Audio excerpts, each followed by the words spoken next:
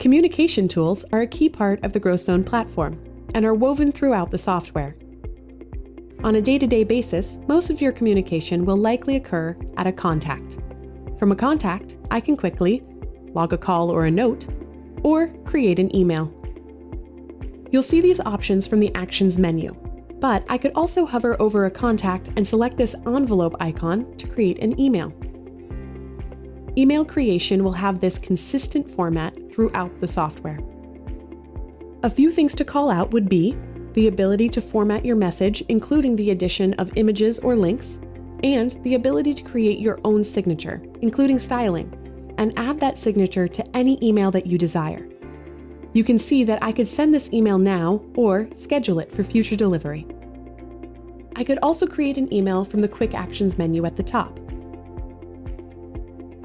I can start to type my recipient, and the Type Ahead feature will start to suggest possible matches. If you're sending an email to a group of contacts, you may choose to do so from the Communication module screen.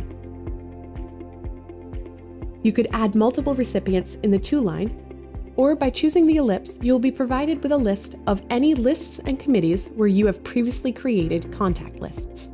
Another tip: if you want to send communication to all your active members or to a specific group of members, you can sort by type name and look for those with the type of membership type.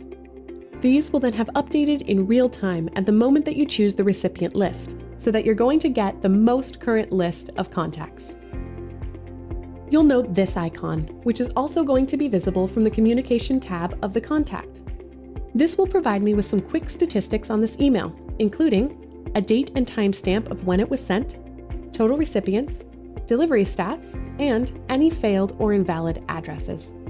Want to learn more? Schedule a live demo today.